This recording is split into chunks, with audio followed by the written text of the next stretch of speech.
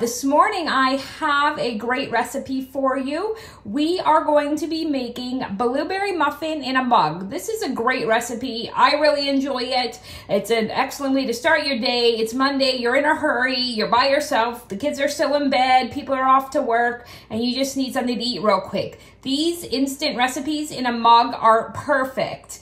What you're gonna need for it is you'll need some melted butter. We're gonna need sugar, flour, some vanilla, milk, a little bit of baking powder, and of course those delicious fresh or frozen blueberries. You can use either, whatever you have in your house. So to start the recipe, we are going to take 2 tablespoons of butter and melt it. I did that ahead of time for us, so we're ready to go.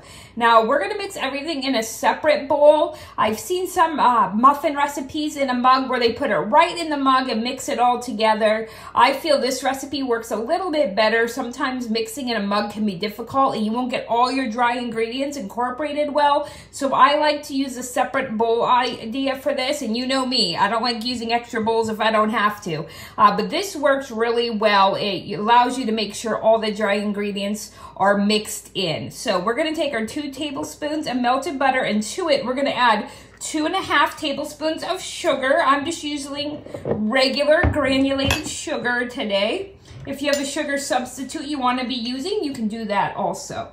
So I'm going to add 2.5 tablespoons of the sugar. We're going to mix everything right up in our little bowl here. Remember, we're using this small bowl because this is a 1-person serving. Well, you can share it, but I doubt it. If you're anything like me, you're not going to share your sweets very willingly.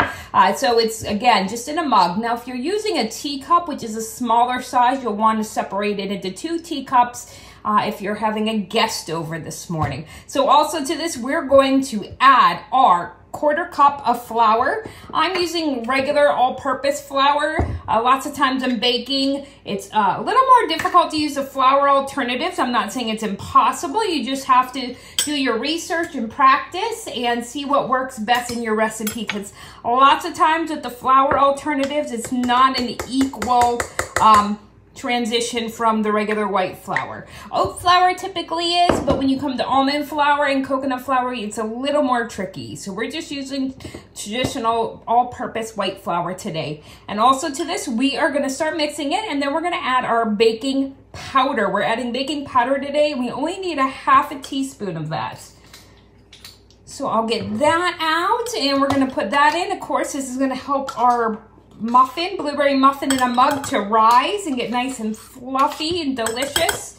And we're also going to add the rest of our wet ingredients, which will be the vanilla and the milk. I'm using 1/2 teaspoon of vanilla, which is 1/2 capful, and then we're going to be using milk. I'm using almond milk today, and we're putting in, let's see, 2 tablespoons of the milk. So we'll add that right here, and it's wonderful because everything mixes up in this one little bowl here. Obviously, if you want to make this for more than 1 person, just double it or triple it, depending on how many people want their blueberry muffin in a mug this morning. So we're just going to mix it all together, making sure the dry ingredients are mixed in well and we don't have a lot of lumps in our blueberry muffin batter here. Scraping the sides and the bottom to make sure there's nothing left over. And then we're just going to drop in our blueberries. The recipe, it's kind of funny, it calls for 7 or 8. I just grabbed some and threw them in mine when I tried one right before this. So but they say if you want to be specific, you add 7 or 8 blueberries. So I'm just gonna kind of scatter my batter and lightly stir them into the mixture. You don't want to crush or smash your blueberries. And then all you do next is we are going to pour it right into our mug that we are going to be putting in the microwave. Try and get it right down in the center of your mug, and so it doesn't spill on the sides. We don't want the muffin batter to burn.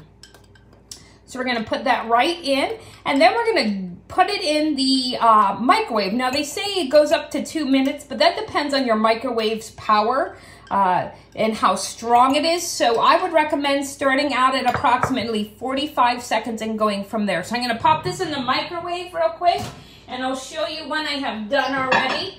I'm going to set mine for about a minute, and then I'll go back and check it. But I'll try and show you this, how nice and fluffy it comes out. I did one just before, and it's delicious and light and airy and fluffy blueberry muffin in a mug. It's gonna go delicious with that fresh cup of coffee you have this morning to get the day started.